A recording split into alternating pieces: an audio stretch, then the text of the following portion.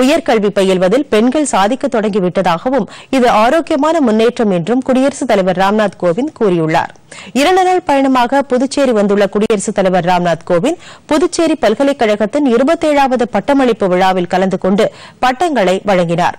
அப்போது பேசிய அவர், சிறந்த முறையில் பட்டப்படிப்பை முடித்து தங்கப் பதக்கங்களை பெற்ற 189 பேரில் 137 பேர் பெண்கள் என்பது மகிழ்ச்சி அளிக்கிறது என்றார். உயர்கல்வியில் பெண்கள் சாதிக்க தொடங்கிவிட்டனர் என்பதற்கு இதுவே சான்று என்று குறிப்பிட்ட அவர், இது புதுச்சேரியின் பண்பாட்டை வெளிப்படுத்தும் விதமாக உள்ளது என்றார்.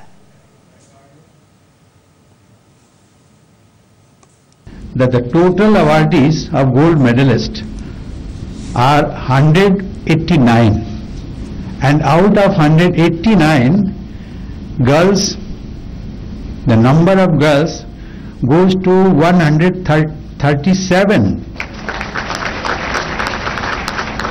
and boys only 52. It also reflects the leadership quality amongst our daughters. And my best wishes to all of them. Puducherry பல்கலைக்கழகம் உலகத்தரம் வாய்ந்த உயர்கல்வி நிறுவனமாக உருவெடுத்து வருகிறது என்றும் குடியரசுத் தலைவர் கூறினார்.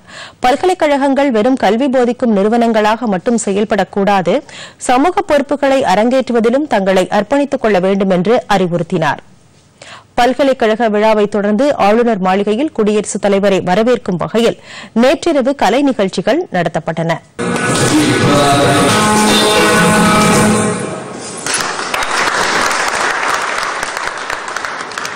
இதனைத் தொடர்ந்து புதுச்சேரியில் தங்கியுள்ள குடியரசுத் தலைவர் இன்று திருநள்ளாறு சென்று வழிபாடு செய்கிறார்.